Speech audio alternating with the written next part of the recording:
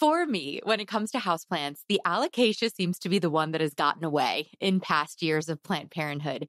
It's the plant that I've always been so fascinated by, so obsessed with, so fixated on when I'm pinning and on Instagram searching for houseplants to add to my collection. But when I took them home, I never could quite figure out how to care for them and how to have them thrive in my extremely dry homes in upstate New York.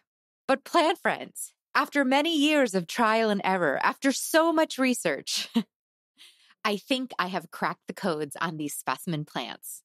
And I am so excited to share everything I have learned about how to care for Alocasia successfully with you today, and introduce you to some of my new favorite Alocasia varieties that I've been successfully growing in my home. So welcome.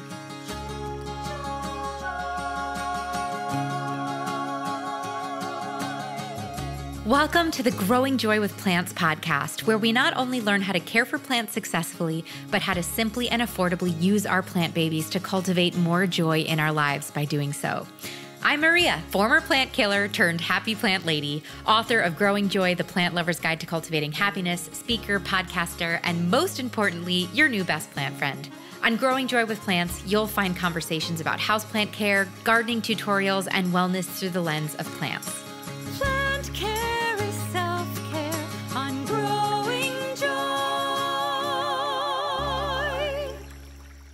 Hello, plant friends. Welcome back to the Growing Joy with Plants podcast. I am Maria. If you are returning as a returning listener, welcome back. I'm so excited to give you this deep dive on the genus Alocasia today. Thanks for returning to the show and making me a part of your plant journey. It's my ultimate honor.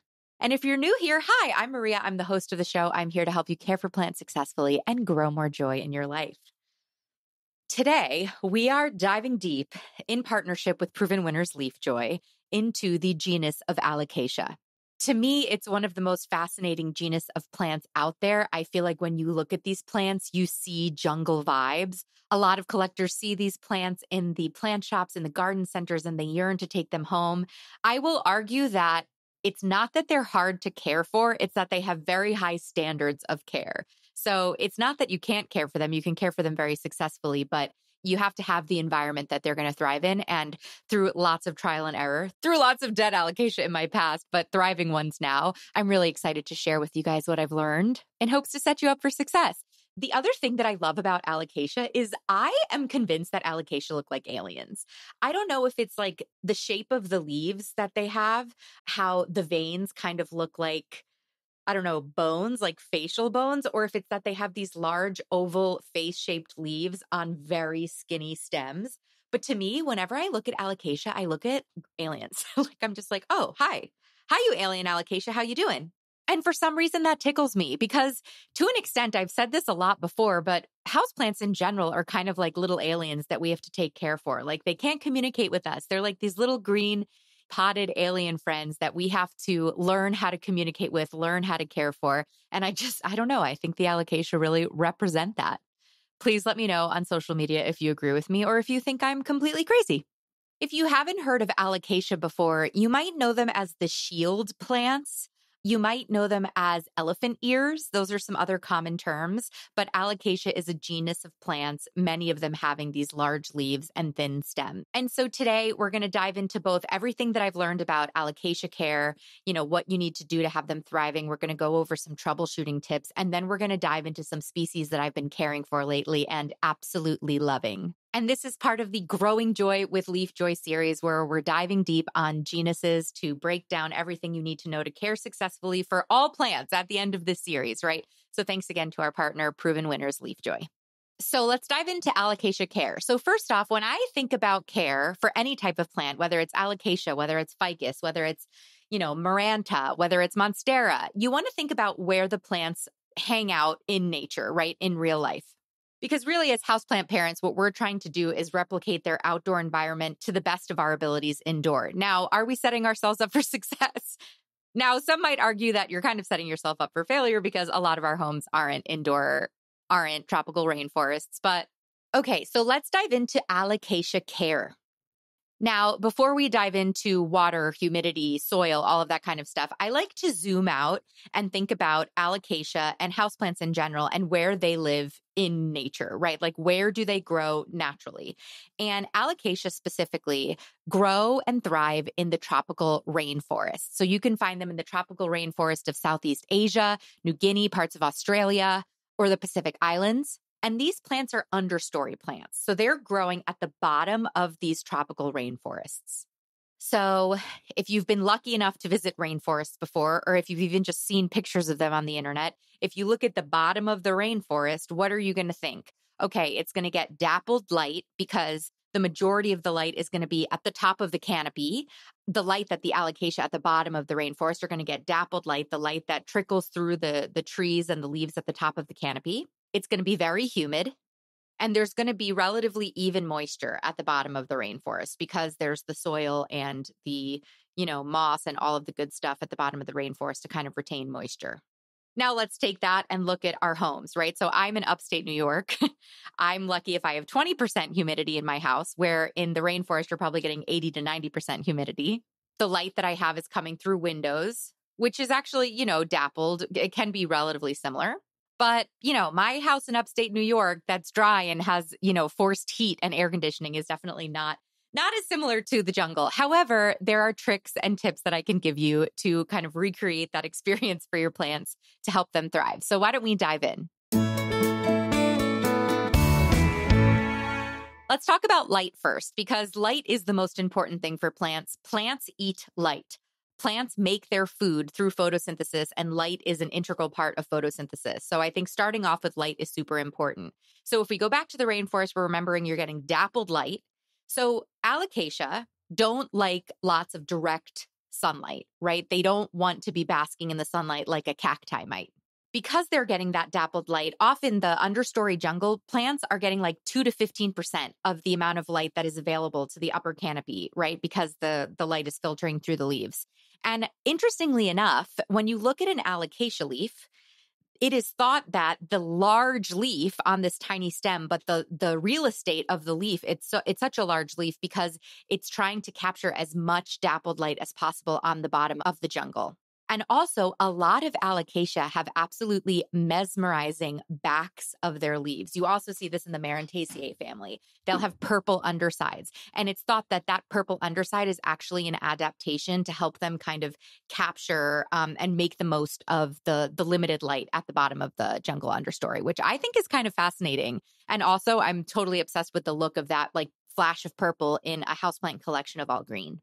So alocasia are going to like bright indirect light.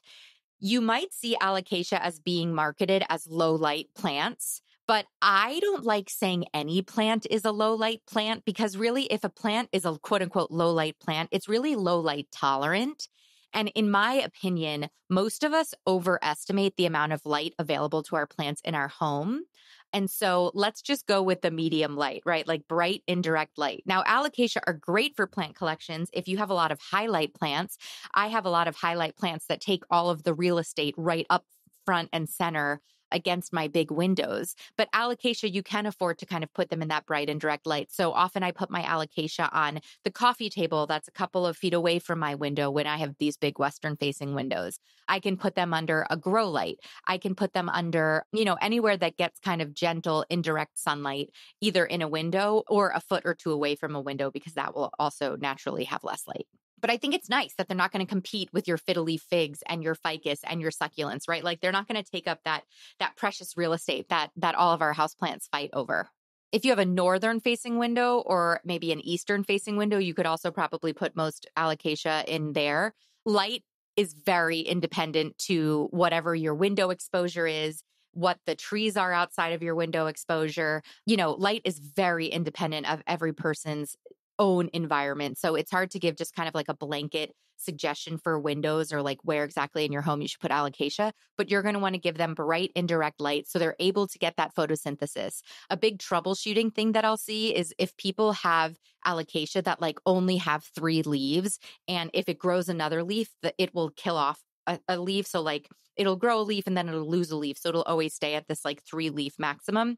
That's usually that plant isn't getting enough light. So if it's not getting enough light and it can't sustain itself with enough food from that light, it'll naturally kind of keep itself in homeostasis. So if you have plants that are dropping leaves and they're not in like a huge sunny location, I would suggest always trying to give them a little bit more light and seeing how they respond to that. And in general, I really am always going to say, your plants might need a little bit more light than you think they do, because humans perceive light very differently than plants do. And if you need more of a light tutorial, we have tons of episodes in the podcast on how does light work, how to use grow lights, how to understand natural light. We have a free download on how to understand the natural light in your home. There's tons of supportive resources in the show notes here. But since we're focusing on alocasia, we are going to move on to soil moisture. So first off, when we talk about soil moisture, I want to talk about one thing that you're going to notice in the soil if you ever repot an alocasia. Alocasia have tuber-like roots. So don't be scared if you're repotting an alocasia and you see these like almost like little mini potatoes on the roots. They're like these tuber-like roots. That's totally normal. Don't cut them off. Don't be scared. Let them be. Those tuber-like roots kind of store water for the alocasia. So anyway, alocasia. If we're going back to the rainforest, we're thinking pretty evenly moist soil. You can let the top inch of your soil dry out, but alocasia do not want to be dried out. When you see an alocasia get totally dried out, that's when you're going to see the plant totally go limp. And, that little stem holding up the big leaf, you don't want the plant to struggle with that. So I like to keep my alocasia in pretty evenly moist soil. I try my best to not let them dry out. When I have my problems, that's when I've let them dry out too much. And, I'll let that first knuckle, you stick your finger in the soil, that first knuckle's worth, you can let kind of get a little bit dry. And then that's when it's time to water again. And your soil and your alocasia are going to dry out. If we had the same Alocasia cuprea and I had it in my house and you had it in your house, it's probably going to dry out a little bit differently. So when you bring plants home, especially if this is your first time trying with alocasia, there might be a little bit of a learning curve, but just know, you're doing great. Be mindful of the soil. And also when you're checking soil moisture, I highly recommend turning it into a mindful moment, right? In my book, Growing Joy, The Plant Lover's Guide to Cultivating Happiness, which is all about how to live a happier life with plants, I say, there's 2 different ways that you can measure soil moisture. You can jam your finger into the soil, pull it out, just kind of be mindful on your phone, like just seeing, if the soil is moist or not. Or you can turn it into a mindful moment. You can take a deep breath. You can gently put your finger in the soil. You can rub the soil between your 2 fingers. And in that moment, think, how many of my senses can I engage? Can I sniff the soil? Can I feel it in between my 2 fingers? I wouldn't recommend tasting it. Let's leave that sense out. What color is it, right? Because moist soil is going to look darker brown than dry soil, which would be lighter. You can also feel what's the temperature, right? Moist soil tends to be a little cooler to touch than dry soil, which could be warmer. And just have that moment of like true presence with your plant. If you struggle with moisture, you can also play around with a moisture meter. I have a whole episode on my YouTube channel on moisture meters and hygrometers, 2 things that would be amazing for the alocasia plant parent. But a moisture meter is essentially a probe that you can stick into the soil and it will tell you how wet the soil is. So if you have a big pot or, if you're like really just new and kind of worried about this, you can get a moisture meter and play around with that. I have multiple moisture meters. I used them all the time when I was a beginning plant parent. I don't really use them anymore because I have a good sense of my plants now.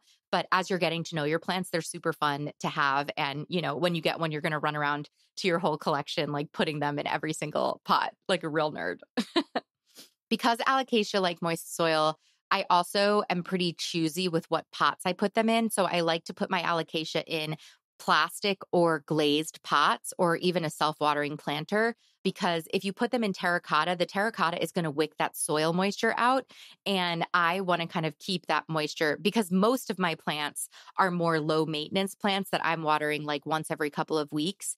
They're in terracotta, but in order to kind of compensate for that, I'm going to put my alocasia in pots that are going to help them dry out slower. A lot of people I know put their alocasia in self-watering planters as well. Self-watering planters don't really work for me because I forget about them because they're not on the same watering routine. But if you have self-watering planters, I've heard, a lot of people have great success with them with their more moisture-loving genus. And last but not least, another way to like kind of cultivate a relationship with your plant and understanding when it needs to be watered is once you get a sense for the watering routine of your plant, when the plant is freshly watered, pick the pot up. And then right before you water the plant, pick the pot up. So you'll understand the difference in weight between a, freshly watered pot of soil and a totally dry pot of soil. That's also super helpful. Okay, now let's talk about humidity. Humidity, I think, is probably the most important aspect of caring for alocasia. For me, this was the biggest error that I made in my previous years of trying so hard to care for alocasia and failing miserably. Alocasia like humidity. No ands or ifs about it, right, plant friends? In the rainforest, they're dealing with 80 to 90% humidity, and then they come into our homes. My home is very dry. My hygrometer today says my home is like 20% humidity. So humidity is going to be the thing that helps you have thriving alocasia. You'll see alocasia leaves start to kind of crisp at the edges. You'll see them start to curl. Those are general signs that you need some more humidity. So when it comes to increasing humidity successfully, and I've tried a lot of different techniques, the only thing that has really worked to increase humidity for an extended period of time is a humidifier that is running on a daily basis in your home. So I can't humidify my entire home. I have a friend who has a humidifying system for her entire home. It keeps her home between, 50 and 70% humidity, clicks on, clicks off. I don't have that. I'm a renter. I have one room in my house, my office, where I keep all of my high moisture plants, my alocasias, my calatheas, my ferns, and I have my humidifier there. I run it during the day and I'll let it run through the night until it kind of runs out and then I'll refill it. That's really the only way that I've found to really make a difference in my very dry home.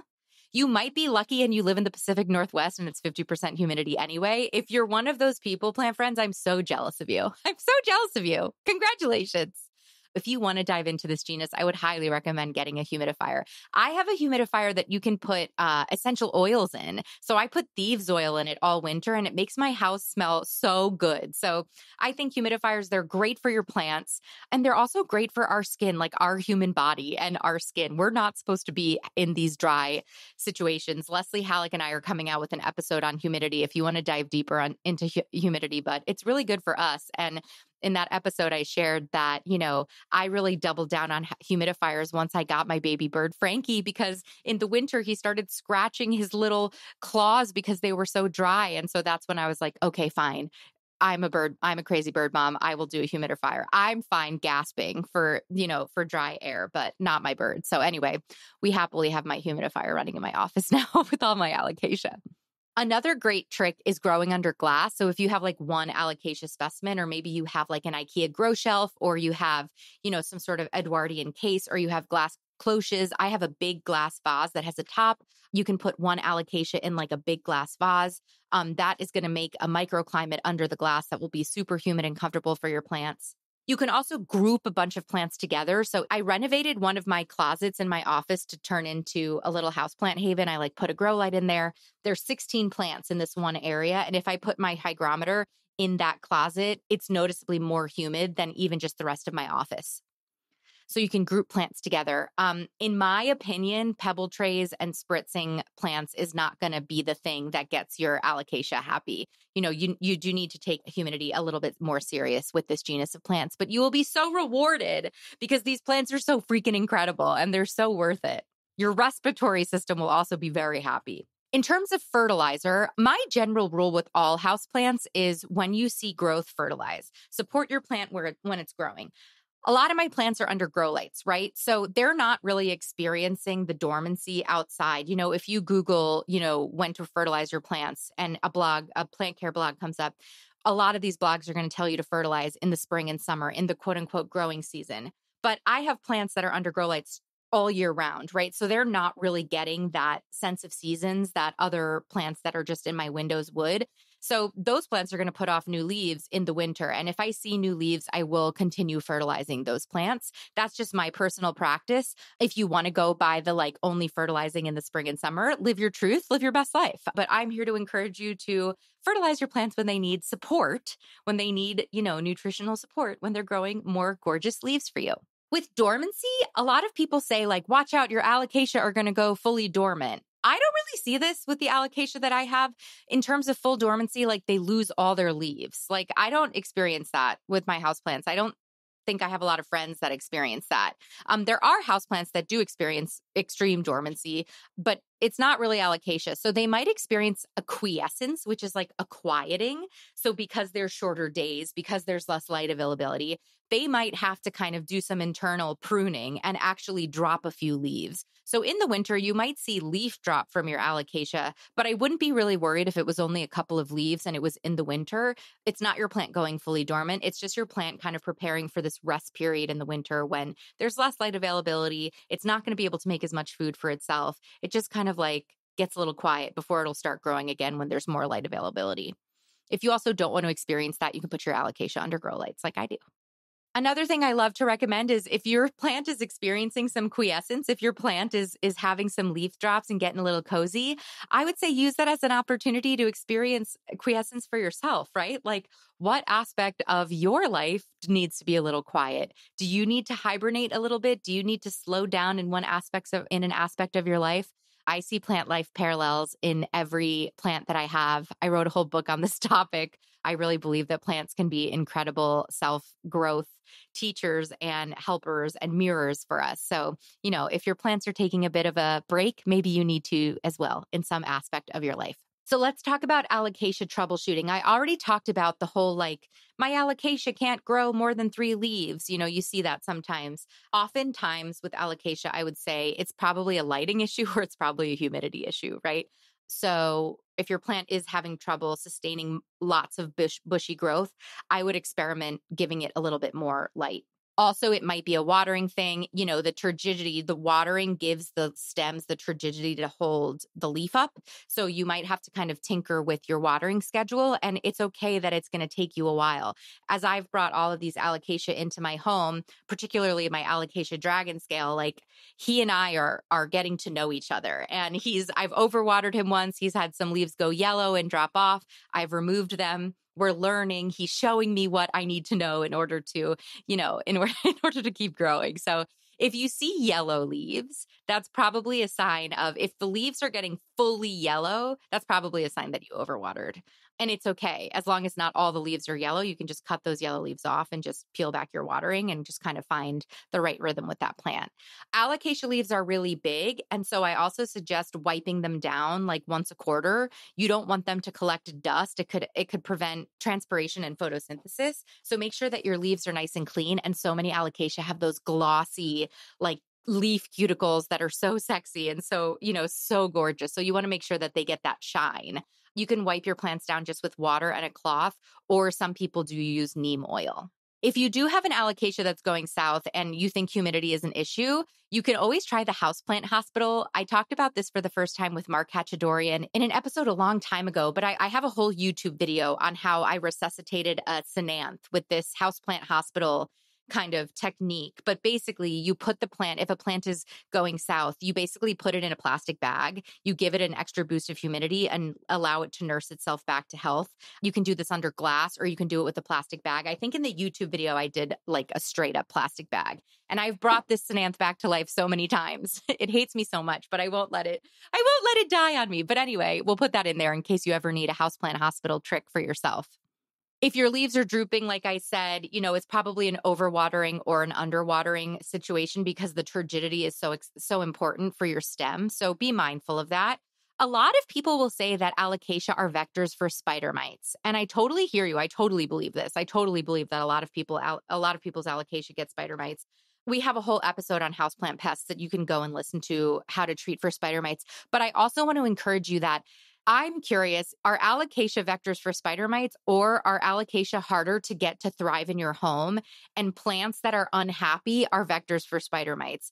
Plant pests tend to descend on unhappy plants. So I'm going to argue that if you can have healthy, happy alocasia in your home because you water them correctly, you've got great humidity going, I don't know if spider mites are going to be an issue. I'm very curious about that kind of myth about alocasia and spider mites. And it makes sense because they are harder to care for successfully. But, just going to push back on that a little bit because why not?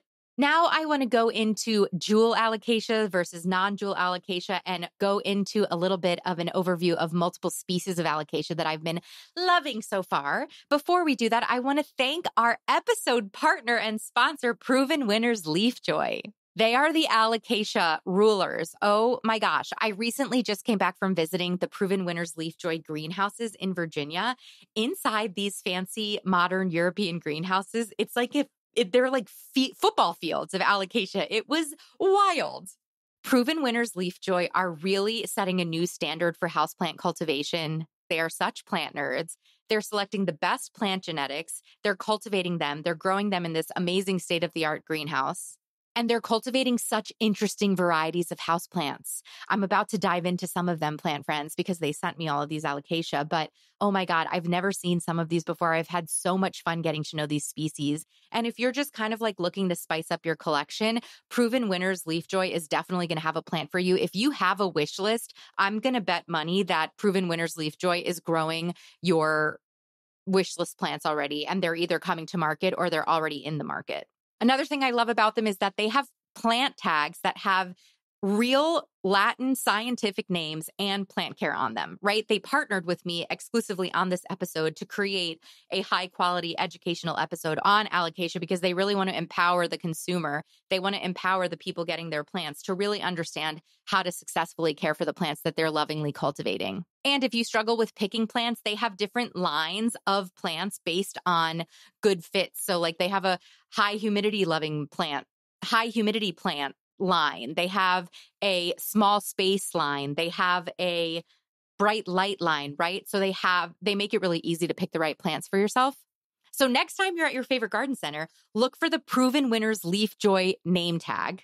Let your jaw drop on the floor with all of the different varieties when you see the Proven Winners display in your local garden center. And let me know on social media what plant you end up bringing home. It's been so fun seeing you guys tag me with your Proven Winners Leaf Joy new scores that you get at the garden center. So keep doing that. I can't wait. I'm like celebrating with you. Find plant joy and leaf joy. Dare I say grow joy with Leaf Joy. If you want to know where your local Leaf Joy dealer is, you can go to provenwinners.com to find where you can get a Leaf Joy plant near you. All right, so let's break down a couple of Alocasia that I've been getting to know very well. So first off, this was a fun thing I learned. Jewel Alocasia. You've seen this word a lot, jewel Alocasia. Jewel Alocasia just means small Alocasia, like they would fit in a jewel box. So there are super big Alocasia, like the big elephant ears that people put outdoors in landscaping. And then there are jewel Alocasia, and a lot of houseplant Alocasia are little jewel box Alocasia. I just think that's very sweet. So let's begin. Alocasia ninja, otherwise known as Alocasia reginula ninja. This plant is it's weird for me to call plants sexy, but I'm like, this is a sexy plant. It's almost black. Its leaves are almost black and super fuzzy. It's a jewel Alocasia. It's got this deep green black leaves, fuzzy black leaves, and white stripes. It is so striking. It looks alien-esque, right? It's from subtropical Asia and Eastern Australia, and it is so cool. So I love the Alocasia ninja. So the Alocasia cuprea is one of my dream plants, and I recently got it when I went to go visit the Proven Winners greenhouse, and I couldn't believe it. I've pined over this plant. I've pinned it on Instagram. I've pinned it on Pinterest so many times. This was my wish list plant, and I'm so happy to have it. It's growing so beautifully in my home. It's putting off new leaves. Each leaf gets bigger and bigger. This plant can grow so big. But the thing that is so cool about the Alocasia cuprea means copper in Latin. So these leaves are so big and they have this coppery sheen to them, which is so gorgeous. They have deep purple backsides. So when you look at like a green collection of houseplants, it's so fun to see the flash of purple. And some people I've heard say they think that it looks like the plant has abs because it has very deep ridges, like the veins make these very deep ridges, but the leaf itself is so dark, almost brown, almost bronzy. It's just such a gorgeous plant. I love it so much. So that's called the Alocasia cuprea or the Alocasia red secret. So cuprea has been my wishlist plant forever, but then it's definitely getting a run for its money with the Alocasia dragon scale for me, otherwise known as the Alocasia bajinda mythic dragon scale. This Alocasia, they just sent to me because they were sending me a bunch of Alocasia for me to try out. And I wasn't ready to fall in love with this plant as much as I did. Like I was fully ready to be so obsessed with the Alocasia cuprea, but the Alocasia dragon scale is so beautiful to look at. And here's why. The variation of green in the dragon scale leaves is so wide. It has the lightest green on the inside and then the darkest green veins. It's so beautiful. It looks painted. It looks animated. It doesn't look real. I'm obsessed with it. And then the backside of the leaves are green, but the veins are purple. So to me, the backside of the Alocasia dragon scale is as beautiful as the front side of it. Like, I'm obsessed. I will say it's been more difficult for me to, I guess, get to know this plant than other plants. I have struggled a little bit with overwatering. It seems a little bit more sensitive than the Alocasia cuprea. Its leaves are a little bit thinner. So I wonder if that's the case. So I'm in the process of figuring out its watering needs, but I'm totally obsessed and I won't give up on it because I think it's just the most beautiful thing I've ever seen. So you probably know the Alocasia poly, which is also called the African mask, but it's a small, like classic kind of Alocasia that you'll see in so many different garden centers. So if you like that look, I would highly recommend the Alocasia longiloba mythic African mask. It's a bigger plant. It's much longer leaves. It's a little bit lighter green than the classic Alocasia poly, and it's so elegant.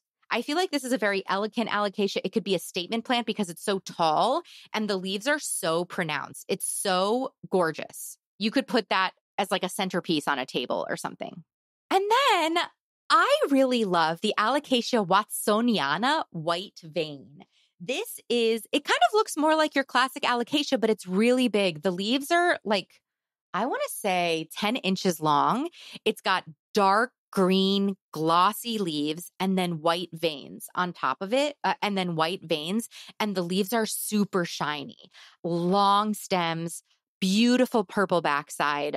It's just stunning. And it is taller in that kind of other, I would say my plant is maybe 1.5 feet tall. So it's another one of those statement plants that you could put on its own if you're kind of more of a minimalist plant parent. And I'll say it's doing really well. It's a little hardier than the other Alocasia that I found. So I've really liked the Alocasia watsoniana white vein. And then last but not least, this is my other new crazy little plant, crazy little find. I never thought I would own this plant, but they sent it to me to try out. And I'm very happy that I have the Alocasia stingray, otherwise known as the Alocasia mycorrhiza mythic stingray. Plant friends, these leaves look like stingrays. It is wild. It's basically like if you took a normal Alocasia leaf with the top lobes that are so beautiful, and then you just kind of like shrink wrapped the bottom, right? So it has that stingray tail. It's so funny looking. It's such a statement plant. It could totally stand on its own. It's in my like renoed closet that I told you about. And it's doing great so far. I am loving it. It's putting out new leaves. I think the stingray tail is so wild. It's so funny to look at. It's a dark green leaf. And also the stingray tail is kind of wavy. So it provides a different texture in the scope of my plant collection, which I really like. This plant is native to the islands of Brunei near the South China Sea, which is known for its dense, rugged rainforest. So I've heard that they're finicky, but so far, so good. Like, I've been loving this plant and not seeing a lot of issues with it at all. And once again, I think it would be such an amazing plant. So I think those are all the Alocasia that I'm currently caring for. Everybody's doing great. Like I said, the dragon scale is definitely like what I'm needing to kind of develop more of a relationship with, but it's still putting off new leaves. Like, it's still doing great. I have that under a grow light. I'm having so much fun with these Alocasia. I think they're so fun. The colors that they put off, the purple with the green, the variety of green in their leaves, the fact that they're my little alien friends looking at me, cheering me on. I just love them so much. And I'm so happy, if you guys have been OG listeners, a long time ago, 2 years ago at this point, I was like, I'm entering my Alocasia era. And then I kind of failed miserably at it. And I'm really happy I've taken the time to kind of figure it out and apply myself and get the humidity right and get the watering right, because it's really worthwhile. These are such beautiful plants. They provide such beautiful texture and contrast in my sea of, monstera and ZZ plants and snake plants that I have. And it's really fun. It's been really fun for me to kind of take on a genus and become a student again, as I've been caring for plants now for 7 years and have kind of gotten the hang of it. So it's been so fun. I hope you consider trying your Alocasias. Let me know which you have. Comment on the social media posts on Instagram of this Alocasia episode and let me know, what Alocasia do you already have? What are your care tricks with the Alocasia that you have? What are you jonesing for, right? And of course, thanks again to our partner, Proven Winners Leaf Joy. If you want to add Alocasia to your collection, you can go to provenwinners.com, figure out where your local Leaf Joy dealer is, and go check it out. Ask your garden center if they carry them. But man, I am so impressed with the quality of the houseplants that Proven Winners Leaf Joy is putting on the market. And I can't wait to just keep adding to my collection this year. I hope you liked this episode. It's a solo episode, super focused. We just dove deep. We got nerdy. I hope it was helpful. My inbox is always open to you guys. If you ever want to reach out with a request for an episode, maria@growingjoywithmaria.com. You can always DM me, Growing Joy with Maria on Instagram and TikTok. And until next time, my sweet plant friends, keep growing joy. Plant friend, thank you for tuning in today. It means so much to me that I get to be part of your planty journey. If you like what you heard, make sure you're subscribed to the show so you never miss an episode. We have so many incredible interviews and solo episodes on incredible houseplant and gardening topics that you will not want to miss this year. And while you're over there in the podcast player subscribing, why don't you click over to the review section of Growing Joy with Plants and leave us a review? Reviews are tremendously helpful for the growth of the podcast, so thanks in advance. If you're looking for more opportunities to grow as a plant parent with Growing Joy content, we've got so many options for you. First, I highly recommend you taking the Plant Parent Personality Test. It's free, it's super fun, it takes 3 minutes to complete. At the end of the test, you're going to get your Plant Parent Personality profile and a curated list of plants, projects, and podcast episodes that are right up your alley, tailored just for you and your lifestyle, inspired by your results. The links are in the show notes. If you're looking to uplevel your plant parent game, I have so many free downloads on my website that I think could help you, like the Understanding Natural Light download or 9 different ways to green up your office space. If you'd like to support the show monetarily and help me bring the show to as many people as possible for free, you can head to our Patreon link in the show notes to learn more about our offerings. And finally, I invite you to come hang out with me and continue the planty conversation on social media on Instagram and TikTok. I'm Growing Joy with Maria. My DMs are always open if you have requests for topics or ideas for the show. Thank you again for listening. It is truly my honor and delight to help you keep blooming and keep growing joy.